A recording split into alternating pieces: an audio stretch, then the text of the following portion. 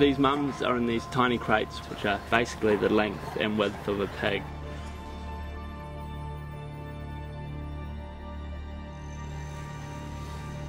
They can't move, they can't turn around. So there's these mums lying there with the bars pressing in against them on both sides, and their babies around them running from one side to the other.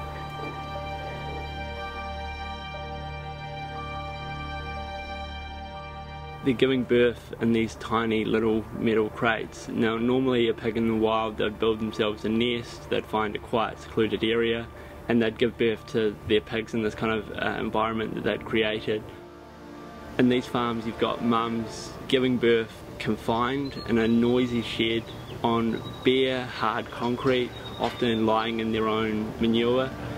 And pigs are very clean animals. They would normally create an environment which was very comfortable for them and their young. Now these pigs are stressed out, they're not in a good shape at all, and they're having to give birth to their young, one of the most meaningful moments in their life. And they're having to do so under artificial lights, surrounded by dozens of other pigs in very noisy sheds. It's unthinkable that anyone would think that was any kind of environment for a mum to give birth in. I honestly can't believe that's accepted practice.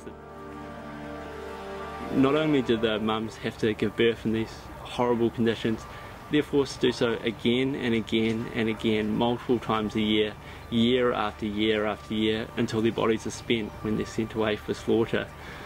So for these mums, this isn't like a one-off experience, this is their entire life.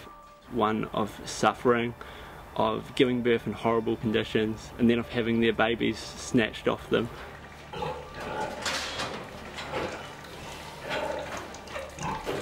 I can't imagine myself having to sit in a crate for that time, let alone that being basically my whole life. I think being in those conditions would be incredibly frustrating, and what we often see in pig farms is pigs having given up their will to live, basically, like just staring at the floor, looking completely miserable and not even present in anything, like they're just there waiting to die almost. Pig farmers say that these conditions are for the pig's own good, but there's nothing good and there's nothing even defendable about these kinds of conditions. And they say that they have to confine the mums because otherwise they would squash their young. And that's simply not true. In the wild, the mum knows where her piglets are. She creates this nest, a safe space for them. And as we see every single time we go into a shed, we see dead piglets everywhere. So there's no justification for it. It's not for the well-being of the mums, and it's definitely not for the well-being of the piglets.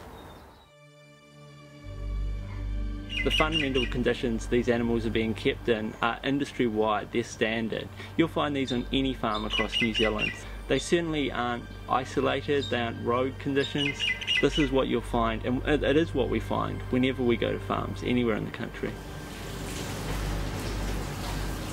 One thing that could be done right away, and I don't know why it hasn't been done, is farrowing crates could be abolished right away.